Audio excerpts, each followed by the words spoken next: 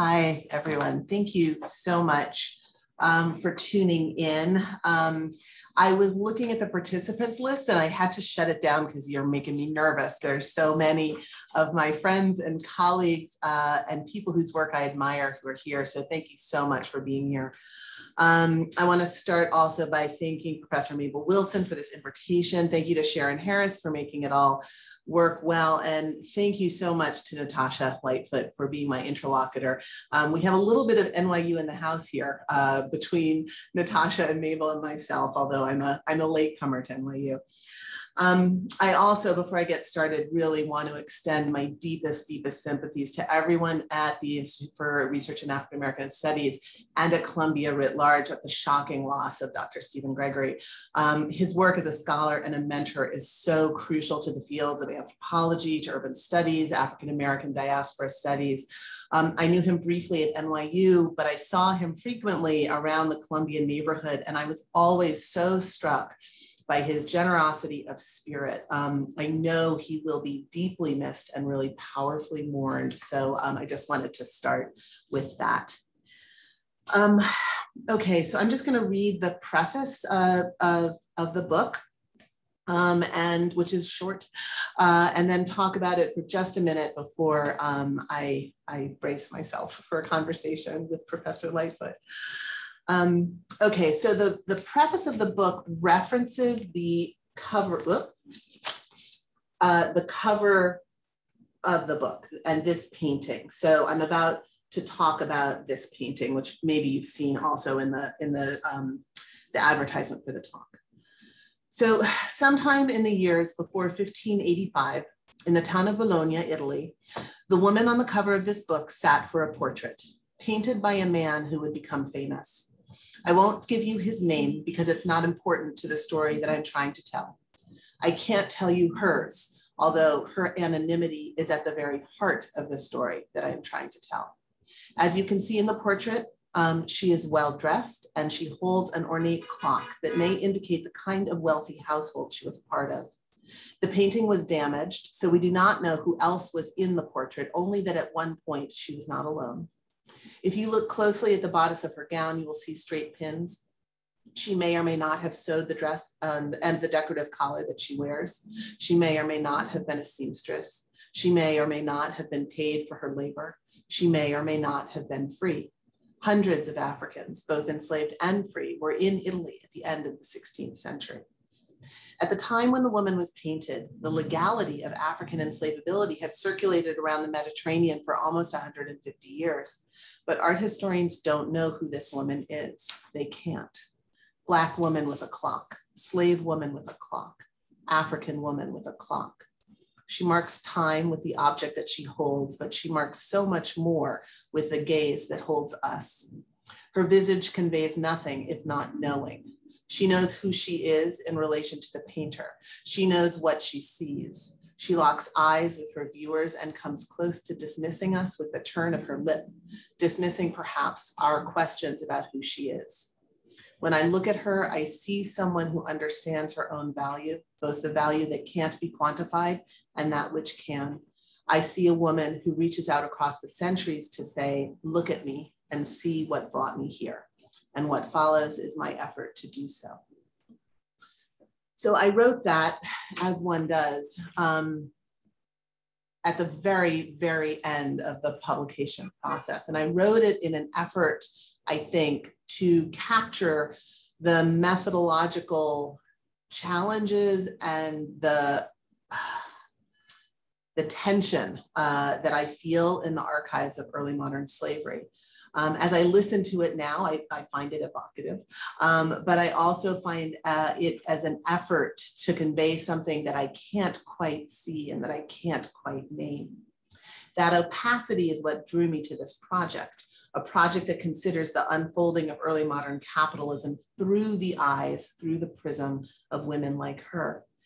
There is an association, I think, in the past between enslaved women and the kind of earthy loam of social history that is hard to shake.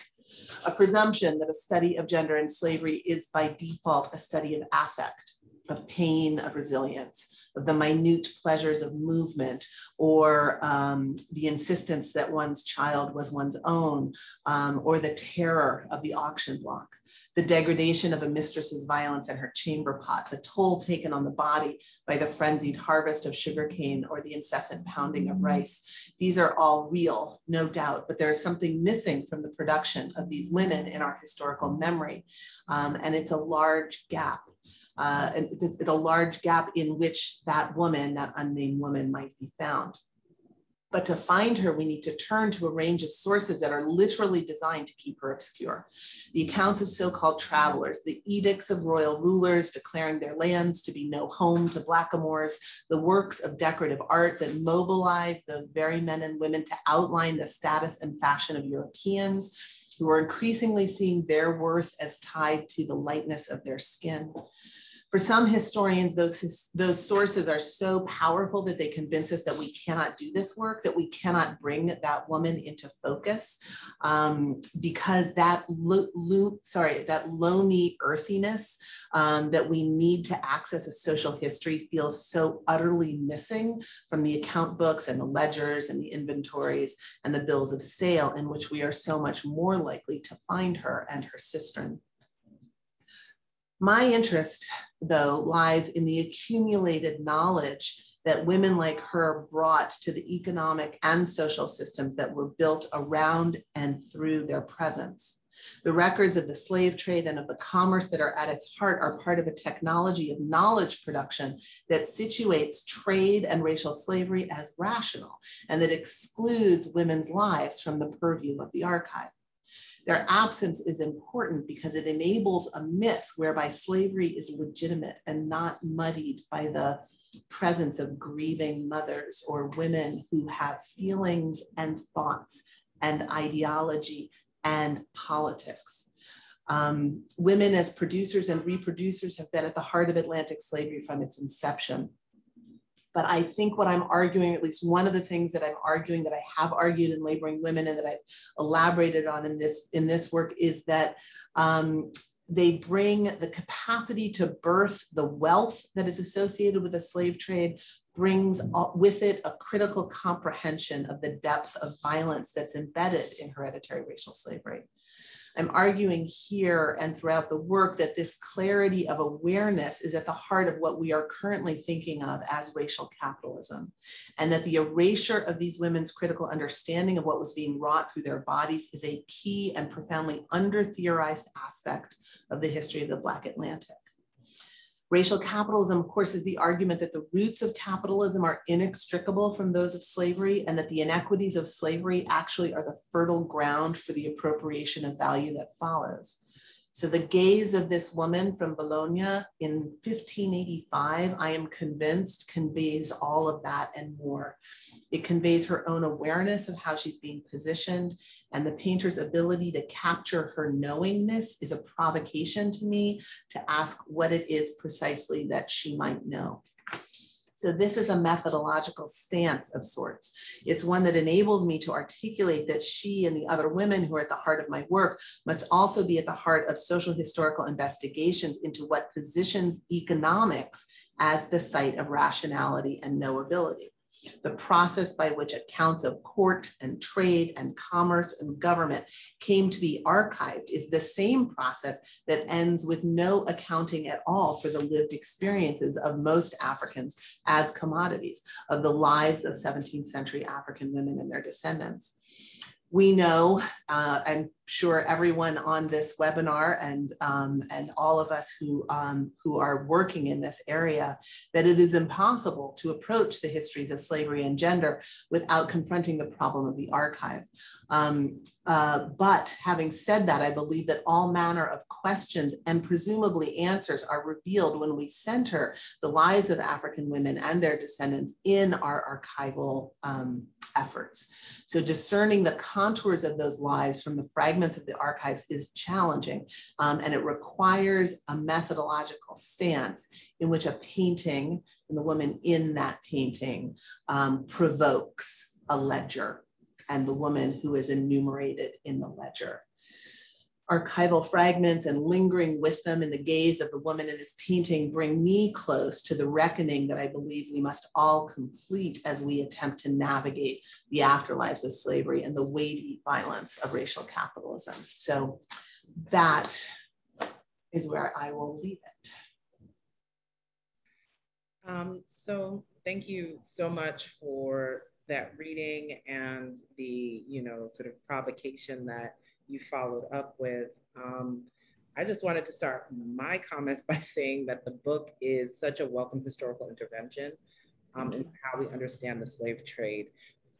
Not only because it gets us to think anew about the contours of the trade, but also that it's doing so by literally stating the obvious about the relationships between Blackness, gender, and the economy of slave trading that so many literate observers in the time of the trade, as well as many scholars in the present era who retell this history, have somehow long ignored. And that kind of ignoring the obvious for so long that it made everything else about the history of the slave trade seem rational, except Black people's sense of what was happening to them while they were in it. And so, that work that you've done of returning our eyes to what was always before us is so crucial. It's such important work for scholars of the diaspora and really scholars of the trade and the so-called modern West, right?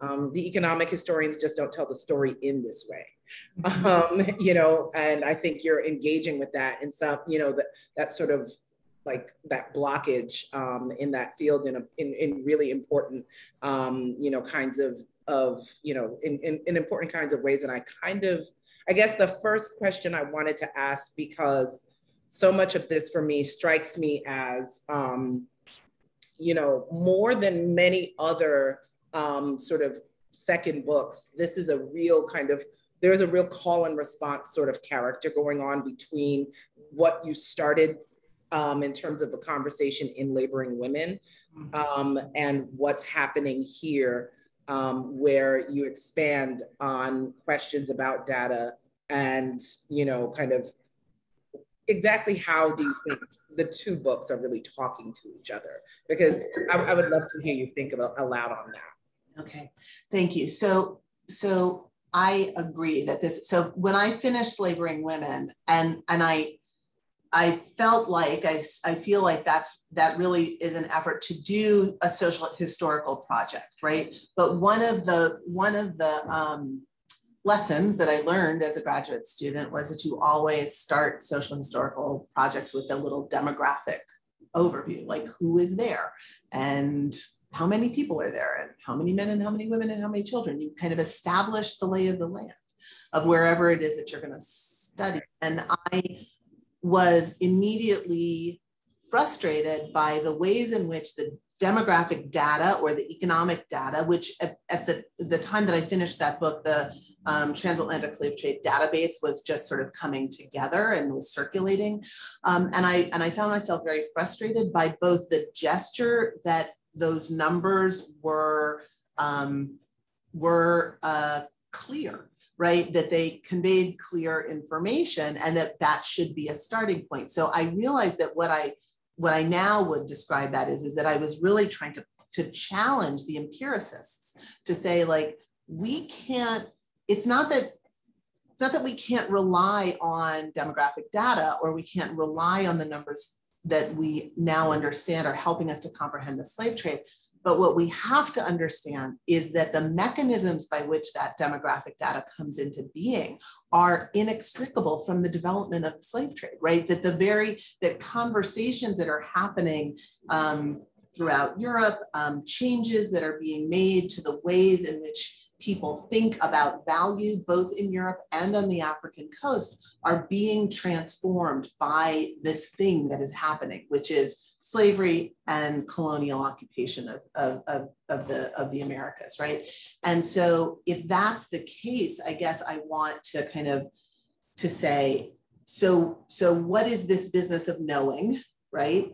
And that led me, sort of surprisingly, I think this wasn't what I had intended to do, but that led me more surprisingly into this question of why is it that we presume that African captives don't know anything, right? Like that there's a, and I know, and we all know the historiography of that moment where you're trying to capture the violence of what happens on the Middle Passage. You're trying to capture the violence of the plantation. But I started to feel, I think I'm influenced a little bit by Nell Painter's work in this regard, that that by focusing there, we forget that people they have an analytic, they have a perspective on what value means. They understand markets. So they understand the violence that's being done to themselves when they are marketed.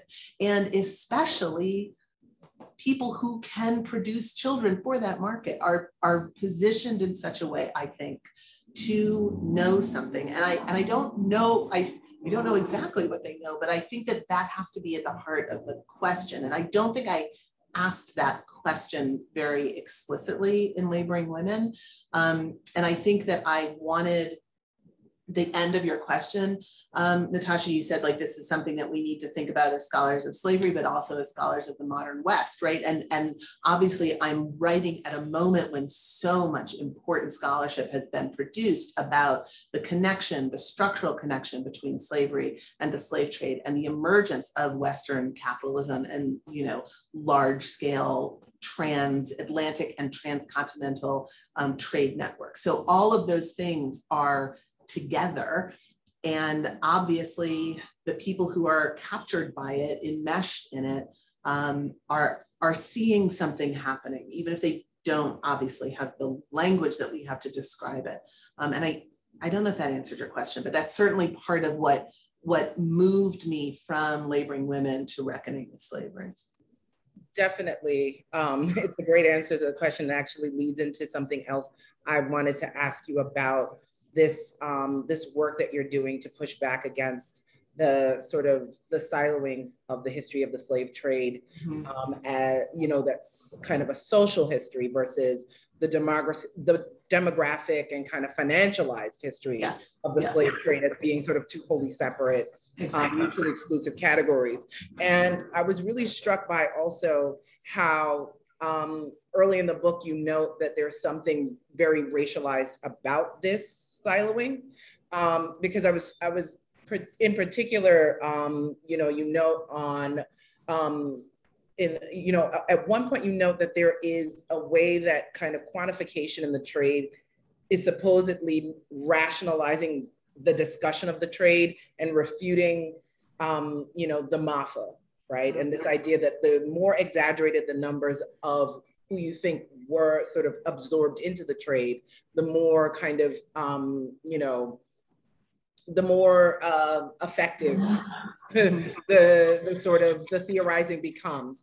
And then you also, and you also raised Eric Williams a little bit further on about, and kind of noting the fact that he was so very quickly dismissed and for such a long time by the field. And how capitalism and slavery was positioned as a polemic and what the effects were of his dismissal on the field. So I wanted you to definitely talk a bit more about what you see as sort of what's happening here, both because there's something going on obviously with the siloing of the two parts of the slave trade, but something else that's happening in terms of who gets to say what in the field that I think you're also asking some questions about that are right. I mean, absolutely. I think that there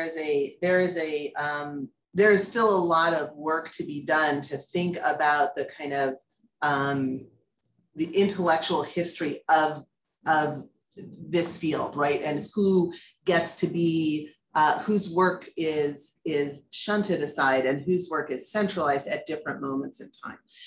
One of the things that, you know, that I think in that discussion about MAFA and about like the way, so that discussion happens when I'm sort of walking us through the historiography of the scope of the trade, right? The sort of the conversation that begins with W.B. Du Bois, but that's taken up by Philip Curtin and is then circulated around like literally the numbers of people, right? And one of the things, I feel like when you read debates that are about demography, and often those might not be the most interesting debates, but I think that in the case of the slave trade, those debates kind of are massively amplified, right? those debates about demography show you just how embedded in affect those numerical claims are, right? So that if you agree with Curtin and with the economic historians who are quantifying the slave trade about the number of 12 million and approximately 12 million with an approximate 20% mortality rate, that feels rational. If you agree with people who are associated with a kind of radical Afrocentrism, that the numbers are bigger, that there's too much death that happens on the other side for us to account for, then somehow that becomes polemic, that becomes political. And I think that the misreading of Eric Williams' work, the decades-long misreading that from my experience really starts to get readjusted by Colin Palmer's amazing introduction to a reissued volume of it's on my shelf right here. Capitalism and Slavery. But it's Chapel, no, it's Chapel Hill. Chapel Hill one in 19. Exactly. Right. Exactly. And in which he talks about, he lays out that historiography. And of course now you can't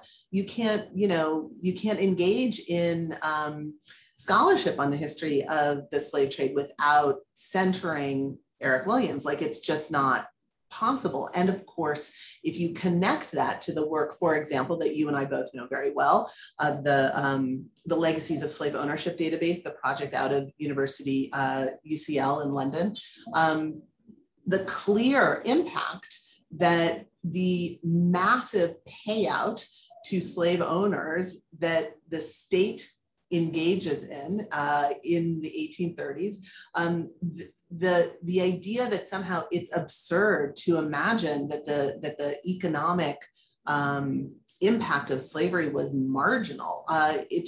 The evidence is overwhelming that there's a politics in diminishing numbers and there's a politics in elaborating numbers. And if we start from there, I think we get to see we see the ways in which race gets deployed to make some scholarship seem irrational and some scholarship seem rational.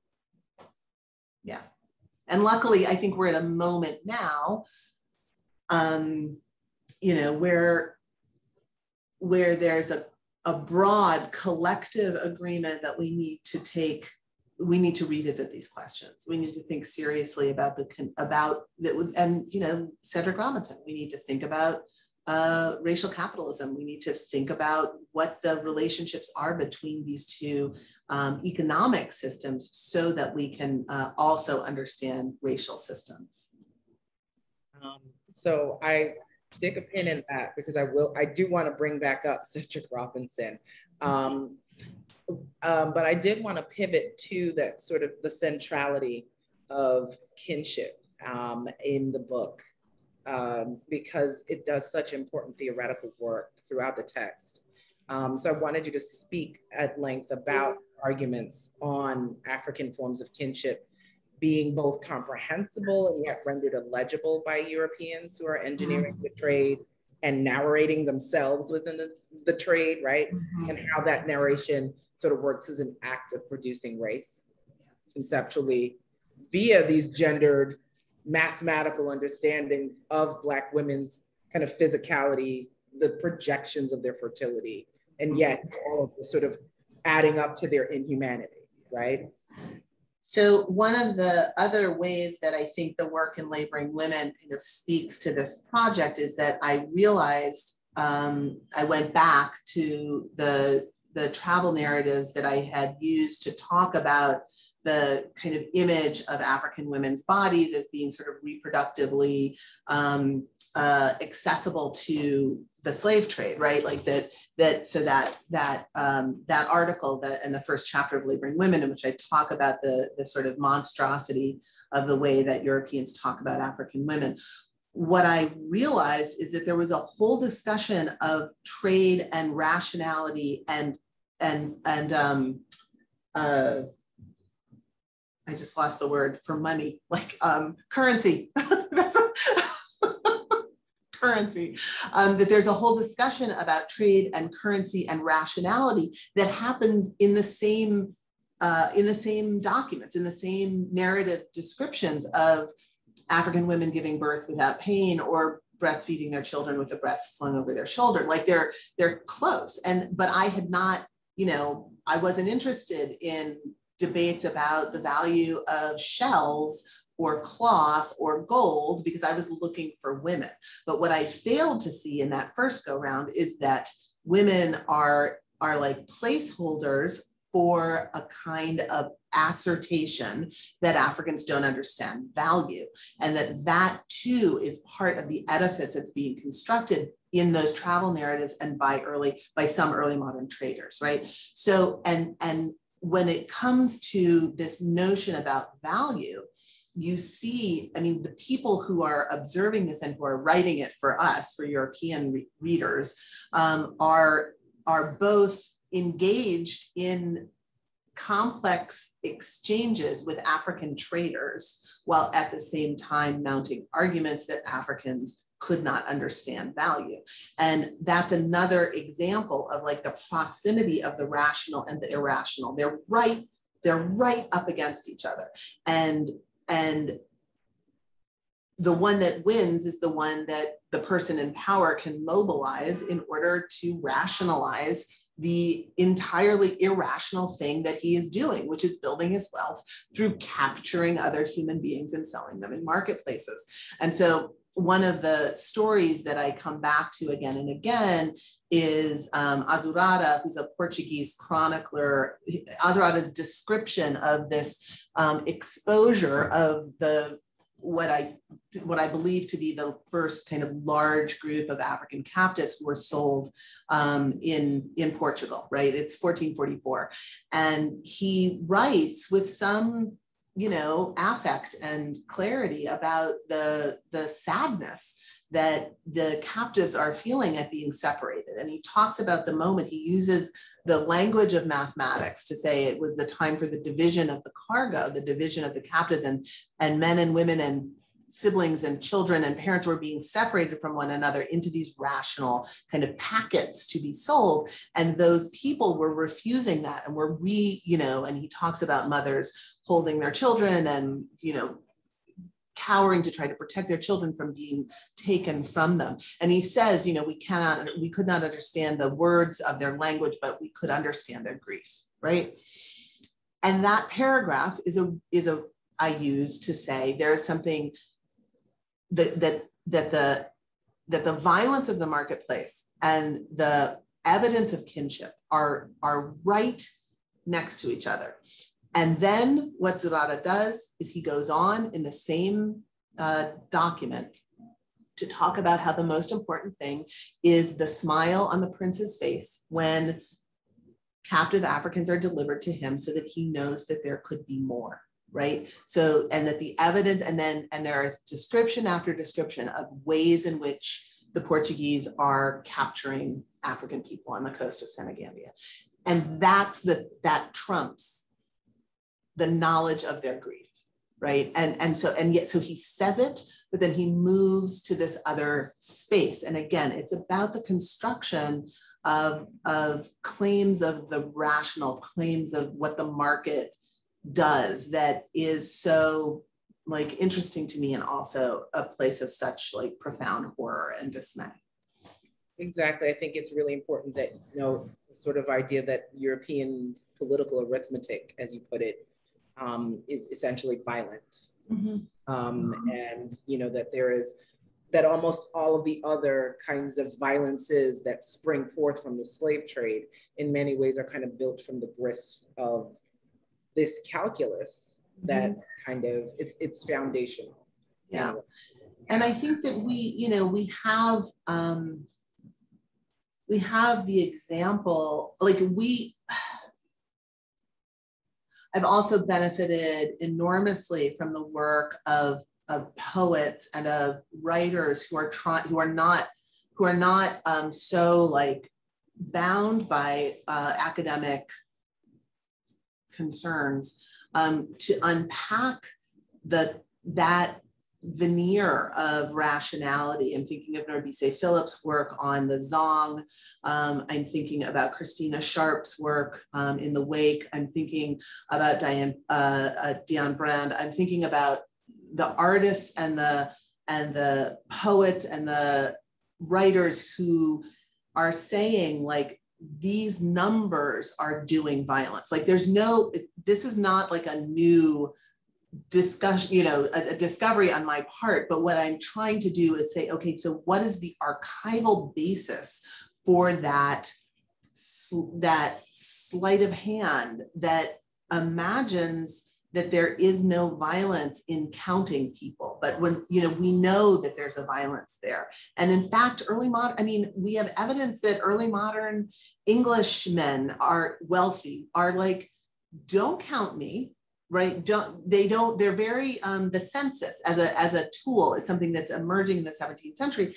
And wealthy Englishmen are like, no, I don't want you in, this is not exactly what happens, but like the metaphor is like, I don't want you in my house counting my family. Like, I'll tell you how rich I am. You can count the windows of my house, but you can't count my people.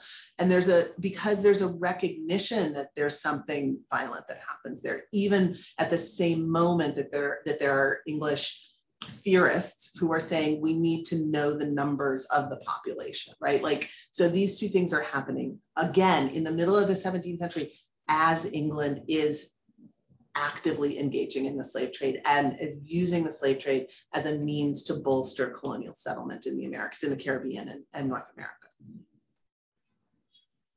I really appreciated that sort of idea of sort of who counts versus who gets counted. Mm-hmm. And that framing for me was very kind of simple and illuminative about what's happening here as England is figuring out the extent of its own population and figuring out too how others can be counted toward profits for the nation and the empire that's in formation.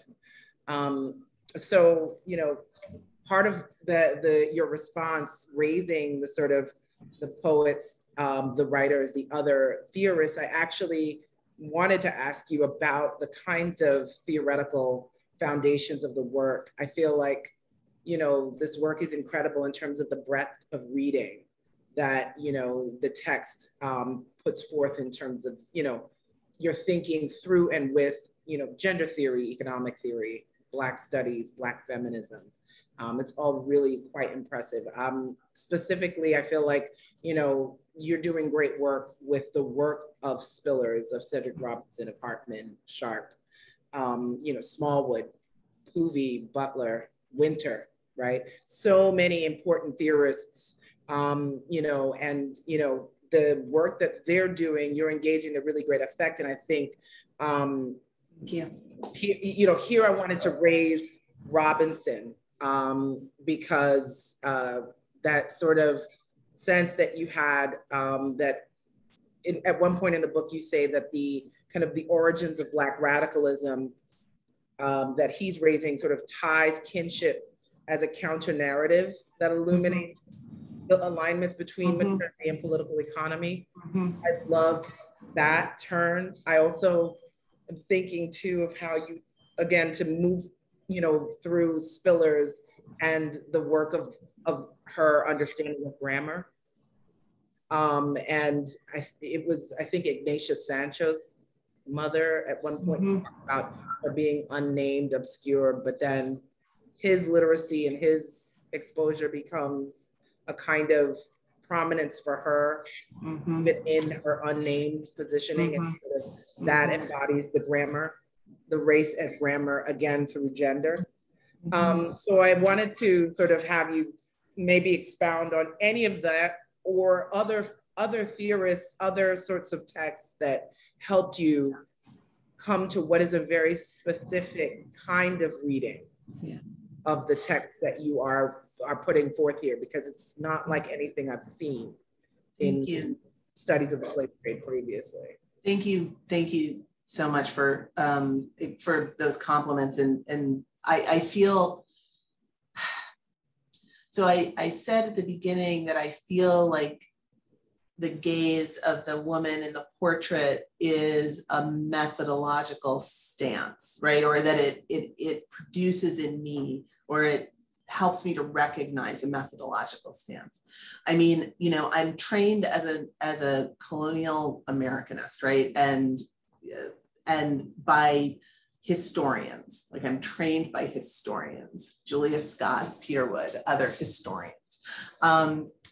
But I have only ever taught in joint appointments. I've always been jointly appointed in history, and then in interdisciplinary spaces, gender sexuality studies at Rutgers University, and then at NYU, social and cultural analysis, which is the home for Africana studies, gender sexuality studies, and other critical race and metropolitan studies. I have benefited, I think, so much from trying to struggle through a 16th and a 17th century archive with its gaps, with its elisions, with its silences, and having the kind of theoretical breadth that my disciplinary location like my professional location allows me.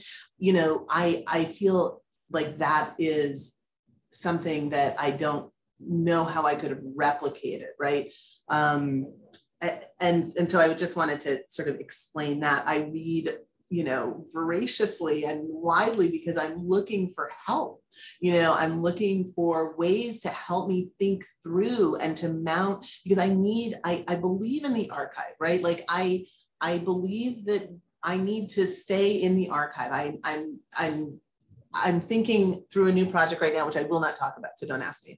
But I'm reading, you know, I'm reading 17th century law right now because I want to, you know, and I want to start there, and then I want to go to back always to Hortense Spillers. I can't write a word without reading that article, Mama's Baby, Papa's Maybe. Every single time I learn something new about what the structures of economy and affect and race, how they come into play. I need to think with and through.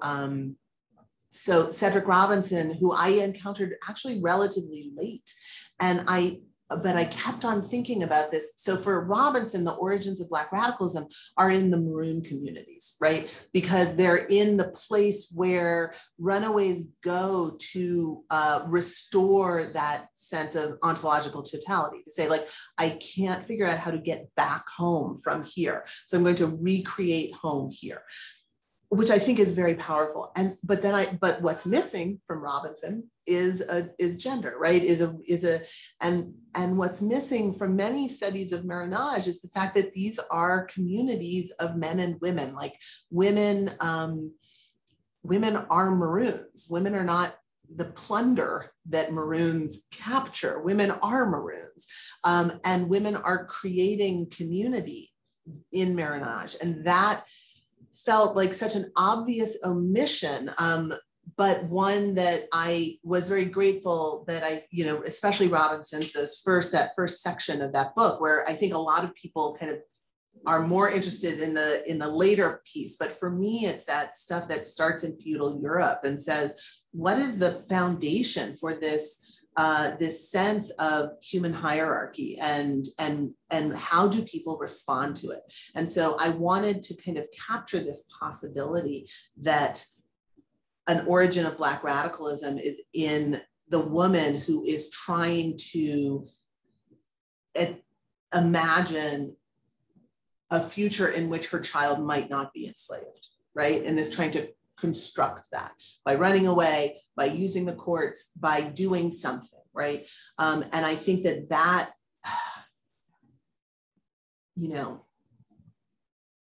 is a way, as a mode of thinking, like that looking at a law, or the parta sequitur ventrum, the act, and saying, like, there is so much packed in here. And I learned that from literary critics, and I learned that from writers of fiction and from poets who parse enormous meaning in very small numbers of words, right? So I think that it's like a methodological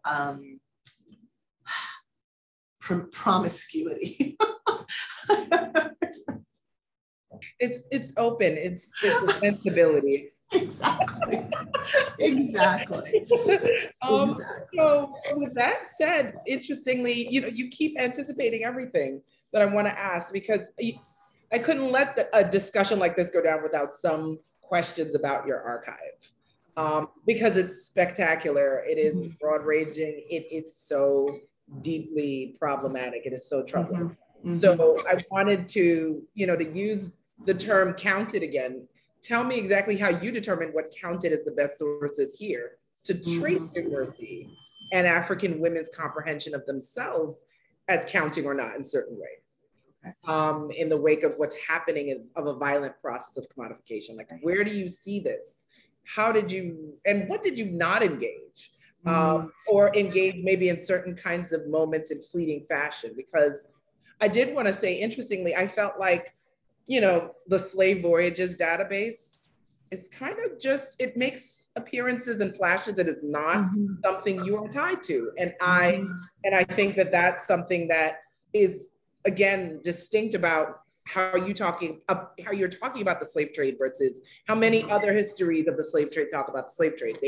They're very much grounded in that database in certain ways. So I would love to, not just that, obviously, but that plus other questions about how you come to have the archive that you have. So one of the things that and this will sound like I'm being like facetious, but it's actually really true. There is something very comforting and structuring about and disciplining about working in the time period that I'm working in on enslaved people, because there's not a massive capacious archive. Right?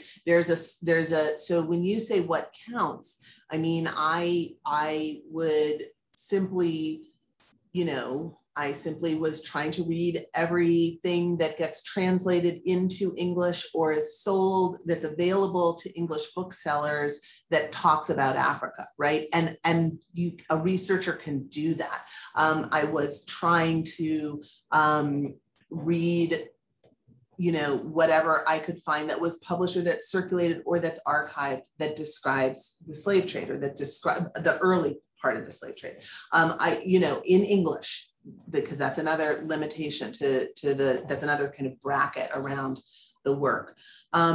I think that is also part of, I'm very in awe of people who work in the 19th and the 20th century, because I feel like the amount, like the choices that you have to make to say like, okay, I'm going to stop reading here, or I'm going to, those are really hard choices. And I don't feel like I come up against those quite as much. Do you see what I mean?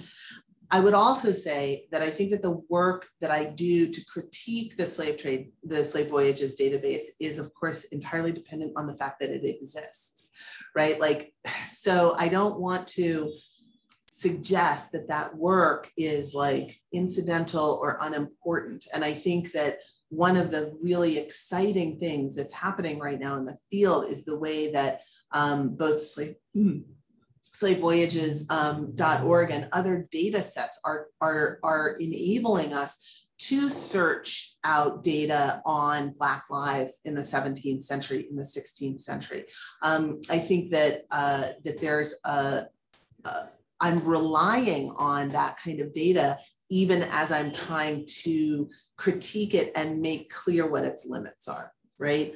And to suggest that there are other ways that we need to approach even something that's like the foundational question of how many people are there, right? That we need to be very, and I think that historians, social historians of this, 16th and 17th century Europe or the Americas are I'm not saying something new. What I'm saying is that for people who are studying slavery, the presumption has been, we just need to go to the data set, or we just need to go to the market, the records of the market.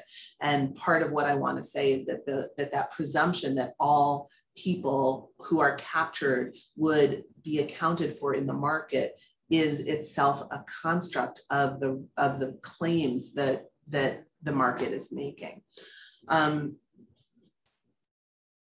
So my archive is limited in part by my insistence on working in this early time period.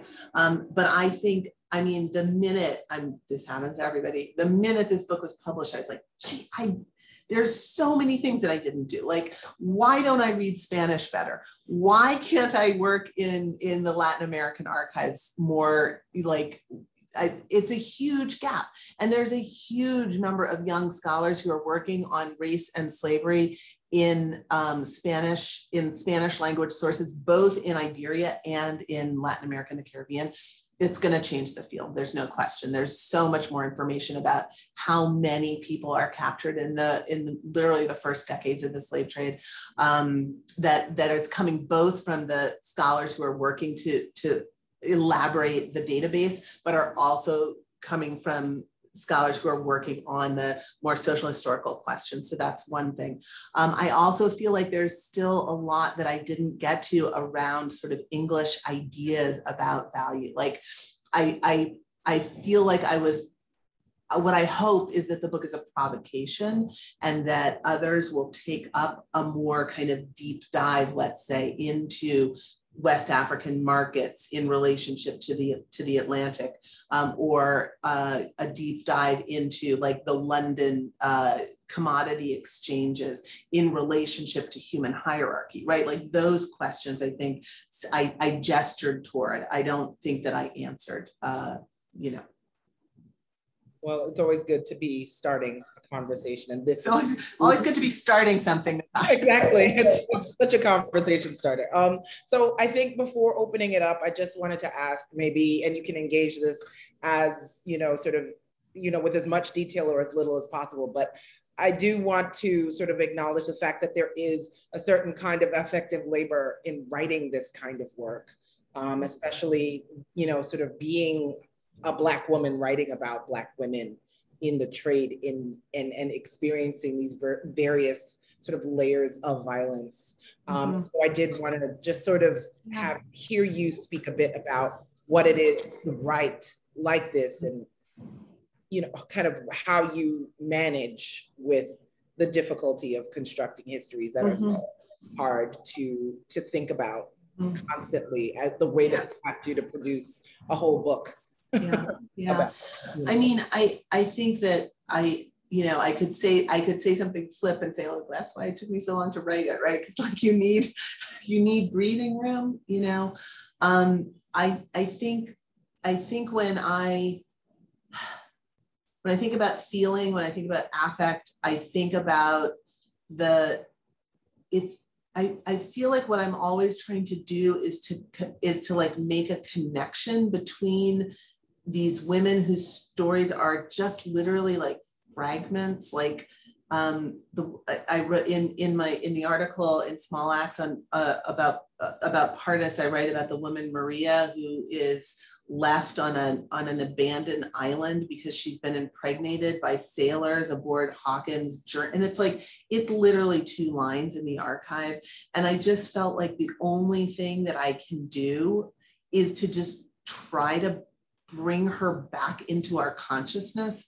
You know what I mean? There's so much that's lost. There's so many people who have been lost. And, you know, like when I first heard the say their names, that chant of Black Lives Matter, I realized please, nobody who's listening to this is allowed to misunderstand me right now, what I'm about to say. I'm not saying that the work of the historian is the same as the work of the activist, but I remember when I was doing the footnotes for Laboring Women that I turned if you read, like if I have a woman who's named in a will and there's a footnote to the will, I put her name first, like Mary, comma, and then the name of the man who owned her and who wrote that will. I was like, no, I'm not gonna, and I tried to I tried to almost never name the slave owner, right? I just wanted to name these women who were whose name might not have even been the name that they call themselves, right? But I was like, here's what I have. Let me say her name. And I did that in 2004 because there was something that I understood about what it meant to kind of resituate them, even in this really fragmented, broken way. I think there's so much agony in the sources, but the agony is like, it's easy to gloss, it's easy to miss if you don't sit with it. Like you have to sit with it to understand it, right? You have to sit with it to see, to make the connection between that agony and the agony that we're all living surrounded by in 21st century racial capitalism, right? Like so I feel like it requires time, and it requires also like the lessons learned by reading Toni Morrison, as well as reading demographic theory, right? Like that you have to do both of those things. But it is a painful process, and it's something that requires moments of breath. Well, thank you so much, Jennifer, for really sort of comprehensive and thoughtful engagement of, you know, all of my inquiries. I feel really excited to go back and read the book again now with, you know, the sort of the guide that you provided here to all of us about how to think, you know, with and through your work. Thank you so much. So now it's, you know, time to open it up to audience questions. So Mabel, you're back with us? Yes. Okay. Yes. Yeah. So thank you, Jennifer. That was great. And also Natasha for a really remarkable conversation, you know, probing, you know, deeper into the framework of the book and really what it offers us as a kind of model for exploring, you know, these difficult histories. And I appreciate that last question, Natasha, about the sort of effective labor that's required to engage this work, again, which is never accounted for. At some point, because it's a lot.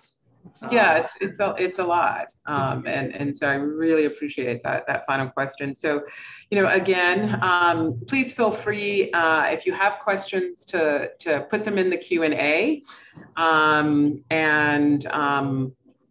we'll get to them. We have till about 8 o'clock, so we do have some time for questions. And so I wanted to start, and also Natasha, feel free to chime in. Your work is also very much related, I think, to a lot of these questions. So I think the audience would love to hear also, you know, from your perspective and the work that you do. So the question I'm going to start with is from Anjali Arandekar. And that question is, can gendered kinship in the radical ways in which you historicize it destabilize the very idea of a calculus of racialized value? And then it says beyond data interrelationality. And Jolly says, many thanks for your wonderful book. Thank you. Thank you. So I think that I think the short answer is yes, right? Like that part of what I'm trying to apprehend, to catch, to understand is the way that kinship is hereditary racial slavery is a profound intrusion into the space that kinship is supposed to be, right? It means that as soon as the transatlantic slave trade commences in 1444, the market is like a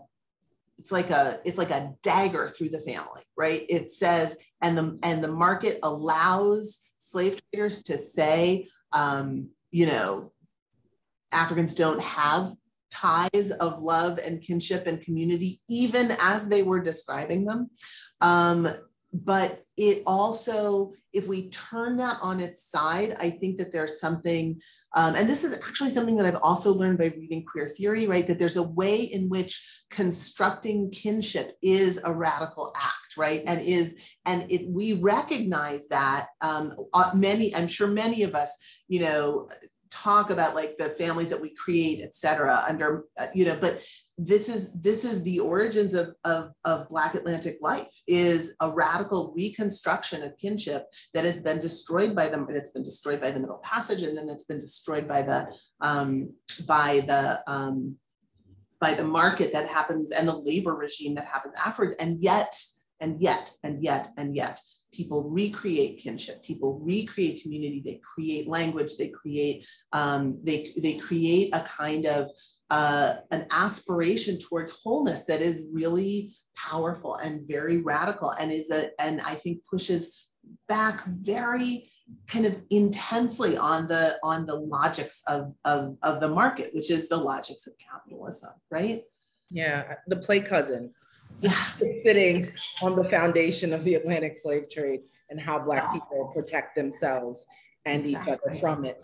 As soon as you were talking, that's exactly where my mind went. It might seem simplistic, and obviously very terribly modern. I called someone my play cousin last week, but again, there's something very kind of historically grounded, you know, in what Black people do right now. There's never really not a sort of touch from, you know, this longer history of and I think that there, you know, there's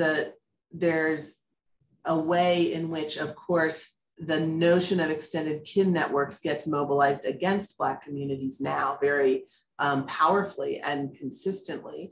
I mean, you know, the Moynihan report, yeah, I was thinking exactly that. We know the afterlife of this, right? We know the afterlife of the mechanisms for producing kin and how they get filtered in the aftermath of slavery. So I think that we need to spend a little more time thinking about it during slavery, and especially I think, you know, I hesitate to, it's easier to see or to imagine that in a sort of 19th century North American slave society context where birth rates are high enough that families are being formed, like we see that, but I'm trying to argue that that's happening in the 17th century as well, and in places that are much more saturated by low birth rates, by high infant mortality, and by the dashing of the hope for futurity, and yet we still have these moments or these spaces.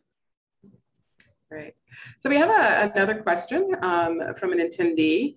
Can Dr. Morgan talk about how narratives around disability and Blackness attended to the constructs of the market? I actually don't know that I can answer that, because disability is not something, it's not something that I tracked in the archive. There's no question that part of what is being constructed in the context of the slave trade is the notion of a value for a whole person. And in the Spanish, we have the pieza de indies, the notion that there's like an ideal enslaved laborer, and then there are, you know, there's somebody who is 3/4 of a pieza or half of pieza because of age, because of sex, because of disability, right? People who are lame, or people who are blinded, or people whose price literally drops in the market. That I think is foundation. I know that there's a lot of work in critical disability studies that talks about the connection between histories of slavery and history of human valuation in that regard. It's not something that I that I was attentive to in the archive, so I can't really speak to it in the work that I constructed. But I know that there are reverberations of that process of valuation that speak to the valuation and the devaluation of an able-bodied person. Yeah, no, absolutely. You're thinking about like how, you know, able-bodiedness in terms of particularly age, right? And the ways in which that gets charted and accounted for. So we have a question from Benjamin Shearer, who asks, within archival research, what are some examples of methods for reseeing, countering, or uncovering forms of relationality and value that are mostly erased?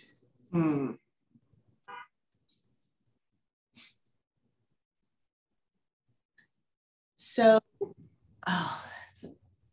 that's a hard question to answer.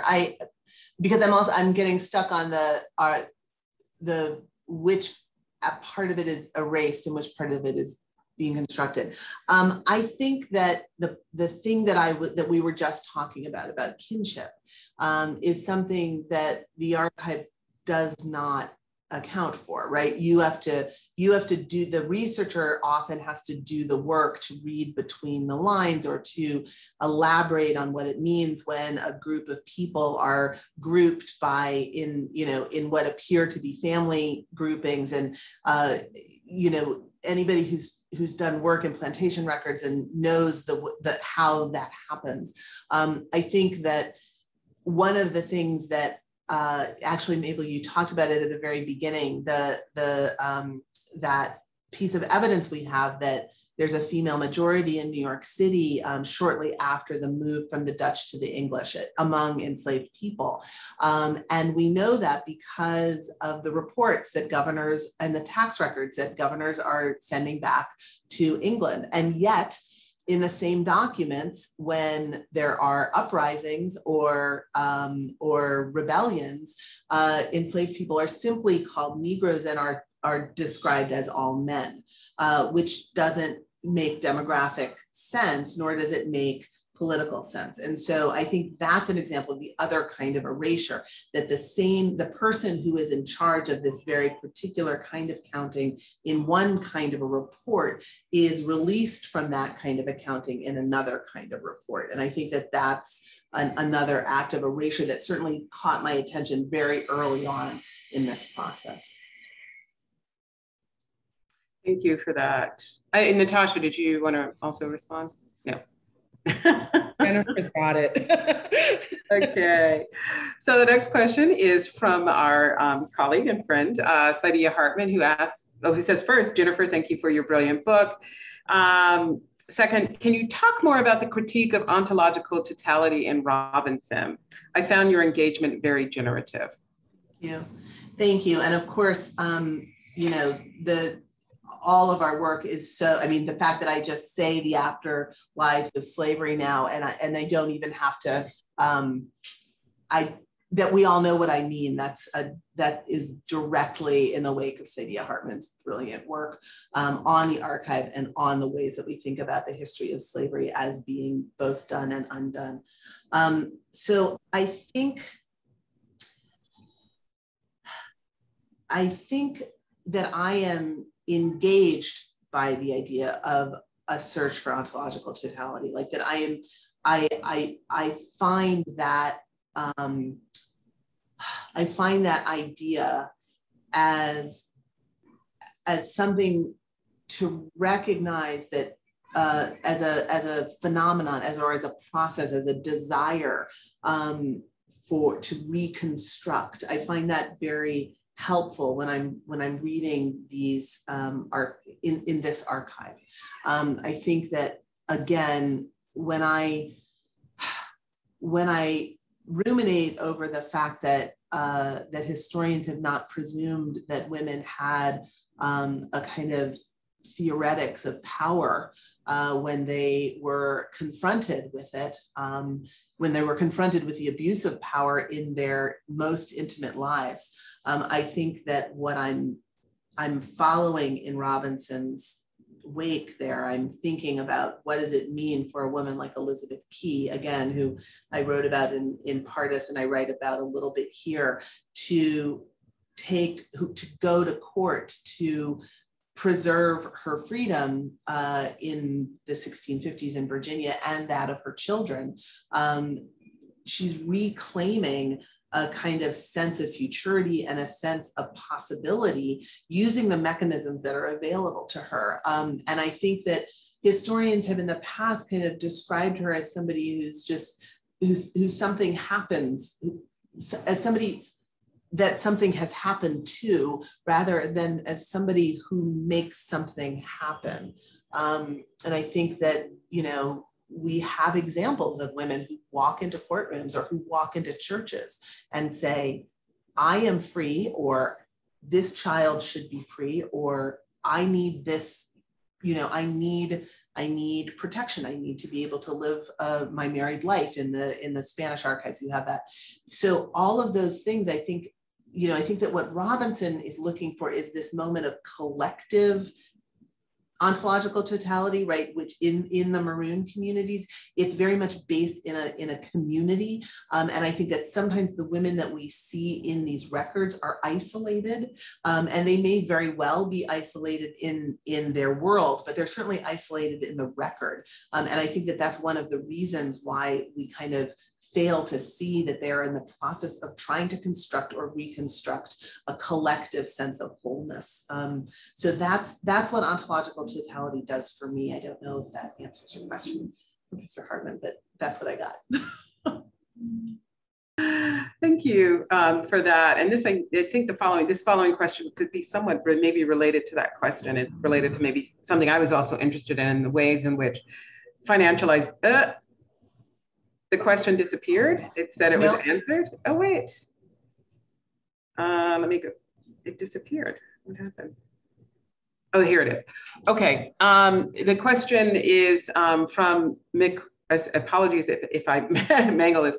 Mikululi Mabusela, and ask, would it be accurate to locate the emergence of speculative trading from the female slave position as a speculative asset, insofar as she was monetized in terms of prospective yield, her reproductive capacities, and securitized against risk? Because there is a part where you talk about speculative finances. Absolutely. In that, yeah. Absolutely. And I think that that the idea of speculative finance, that notion of an investment on the hopes of a certain kind of a return, a kind of financialization, which Ian Balcom talks about, but others do as well. That I think, again, what I want to do is push that further back in time, right? To say that that's not just an 18th century or an early 19th century phenomenon, but rather the mechanisms of thought that are produced when you have I was about to say temerity, but that's not a big enough word, but when you claim to not just own a person, but that person's reproductive future, right? That is an act of financialization and abstraction that is the foundation for modern economies, right? Like we are very comfortable with a certain kind of speculative finance because we have fully abstracted it. But I would argue that in the context of the rationalizing of slave ownership and of enslavement and of slave trading, all of the speculative pieces of financialization that are attached to the slave trade, I think, are really important, but certainly the reproductive one is crucial as well. And follow it up just quickly. I think it's so remarkable because it absolutely remains theoretical, because we know what happens when women get on board ship and arrive in the Americas, and how essentially both the labor regime and the regime of punitive violence makes women literally unfertile. Exactly. Exactly. It's all conceptual. Exactly. It has nothing to do with what actually is able to happen with Black women's bodies when they get here.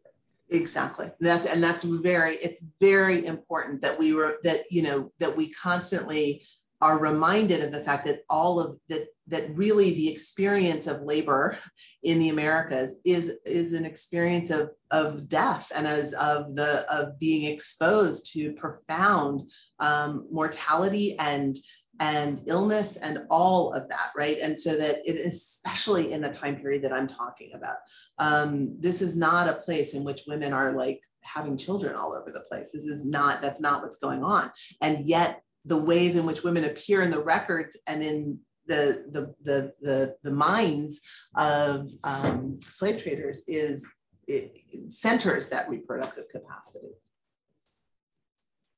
Thank you. Our next question is from Evelyn Laurent-Perot, who has a methodological question. It says, I often struggle with the concept of Black radicalism. When we think about the 15th, 16th, 17th, and 18th centuries, I do so not because I dismiss the radical visions and decisions of many enslaved women and men took, but because I'm aware that many others also did make decisions that had visions and considered the future of their loved ones, but may not fit into the idea of radicalism. So how do you reconcile using radicalism? So that's a great question, and hello, Evelyn.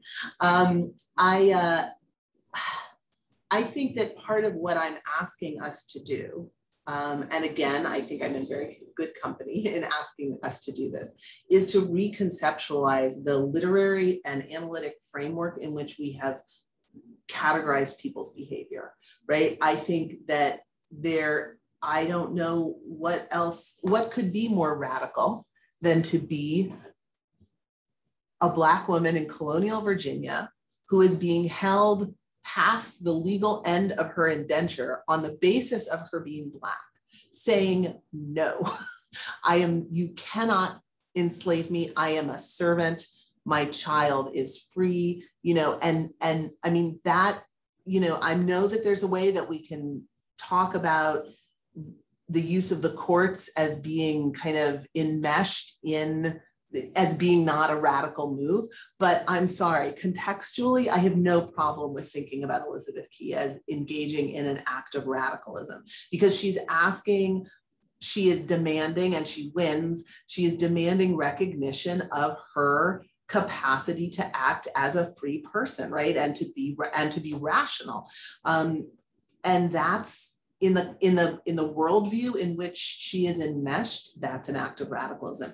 Is it the same act of radicalism as taking up arms against a planter regime, or of organizing in more collective ways a refusal of the plantation regime?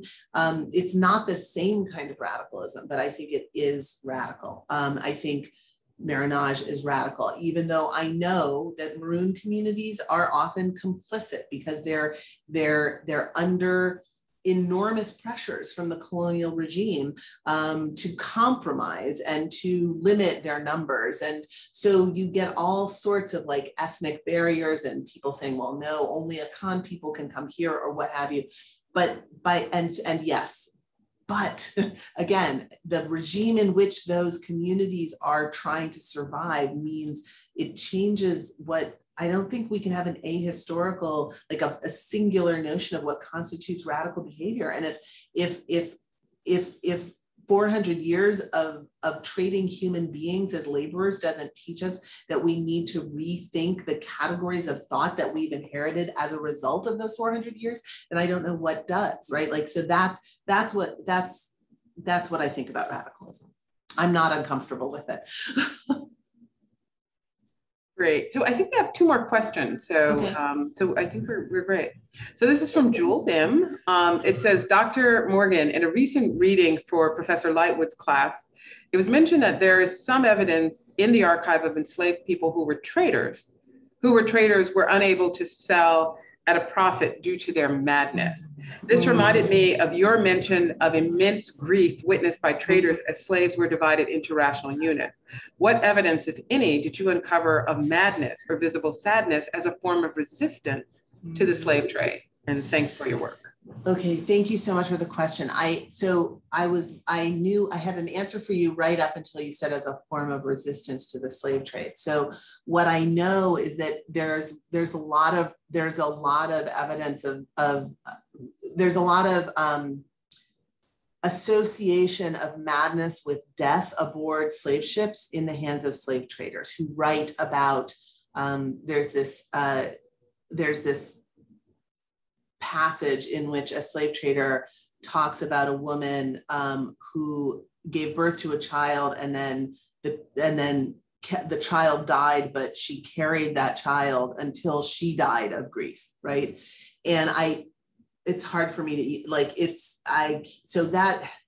I don't want to situate that into a framework of resistance. I want to situate that into the framework of grief. But of course, I know there's a way to think about her as someone whose grief was like a profound act of refusal, right? Like, I'm going to refuse to relinquish this child. I'm going to refuse to survive this journey, right? Like, I'm not going to do it. I think that there's in in the plantation records, there is a lot of accusation. This is an example that historians of medicine and historians of the body have done a lot of really careful work on. It's like, one of the things that planters always do is they accuse enslaved people of feigning illness or feigning madness, and as a way to get out of work. And so that's another example of the, you have to do a lot of reading around that to arrive at a conclusion. Like, what is the difference between actually being driven mad by slavery, which drove some people mad because it's insane. And taking on the characteristics of madness as a way to push back against that regime, right? Like, I think that there's some ethical and empirical questions there that we just have to sit with for a while. So that's a sort of answer to your question, but not entirely. Great, and there's a comment, but I'm actually going to just get to this. Oh, somebody dumped a new question, but I don't think we'll have time to get to it. This is from Jackie Lombard. Thank you so much for this fantastic conversation, Dr. Morgan. I appreciated your preface as a reading of the portrait you've chosen as your cover. Could you speak more about how images like this, or of Katharina, or other anonymous Black women from the period have informed your research, and in turn, how your work as an archive that shaped the approach, how your work in the archive has shaped your approach to these images? I mean, I'm really following in the wake of Kim Hall's work on material culture in England and the way that Black people appear in portraits. And I'm also an enormous beneficiary of being Deb Willis's colleague and having been able to participate in a number of conferences and gatherings from art historians and other people who work in visual culture to talk about the history of portraiture and in the history of Black people in Western art. So I don't think that I'm making a contribution to that field in this moment. Rather, I think that I'm the recipient of those critical scholars who've taught me, first of all, that there are a lot of Black people in European portraiture, that you just walk through the museum and they're, and that in that quick aside, that often those people are in the portrait in order to highlight the whiteness of the person at the center of the gaze, right? But there are also many examples in which a person's presence, like this woman, is captured by the painter. Like there's something so alive in her face, and that conveys such a strong sense of inner life. And that's the piece that I think I want to take from that portrait, which is to say, this is not a woman who is passively accepting, she's not passive in any way. And some of that has to do with the skill of the painter, but some of that has to do with his ability to capture something about who she is. So turn to some of those scholars for more on, there's so many areas of like vibrant growth in studies that connect to the Black Atlantic, to the field of the African diaspora, et cetera. I feel like I'm just the beneficiary of that.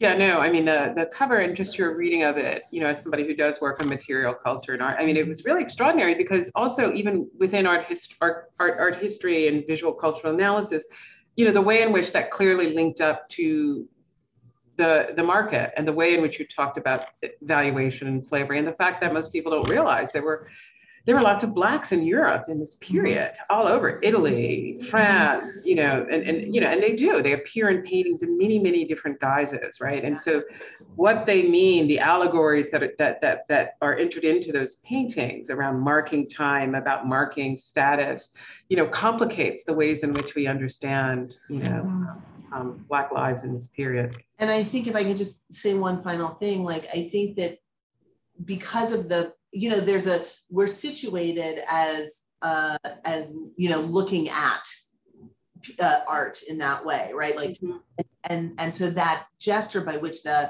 people, those Black people in early modern Europe get kind of reduced in the portrait is one that you have to work really actively against, to say, okay, like, what do I, granting that this is a piece of art that's constructed by a white painter, et cetera, like, what can I learn about what questions can I learn to ask about inner life with the help of this kind of work, these kinds of images, this kind of material culture. I think that's the main thing. Mm-hmm. Yeah. So it's 8:01, so we are ending, but I just want to thank you both for a really wonderful and informative discussion on Jennifer's really important historiographic recalibration. I mean, it's an incredible intellectual contribution really to how we understand the lives of those enmeshed in this, this kind of brutal foundational system, right, of the transatlantic slave trade and what it also means for us today. I also want to say a special thanks to our intrepid staff, Sean Mendoza, and also Sharon Harris, who keeps these events on time, the chat moving, and everyone on track. And I want to thank the audience for your insightful questions and attending this evening's conversation. Next week, we actually have 2 events that are upcoming. On Tuesday, September 21st, mark your calendars, at 6:30, join us for conversations with our own Farah Griffin about her new, really incredible book, Read Until You Understand, The Profound Wisdom of Black Life. Joining Farah, I think it's Black Life and Literature, somehow I think I cut that off. Joining Farah will be Yale professor, Dr. Daphne Brooks, and Rutgers professor, Dr. Imani Owens. So I think that will be great.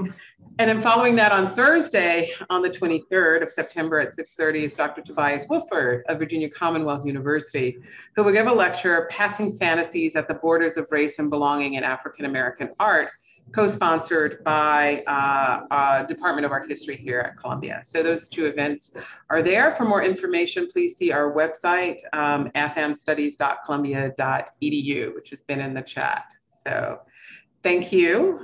Take care and be well. Thank you so much, everybody. Thank you. This was really great. It's wonderful. Thank you. Bye.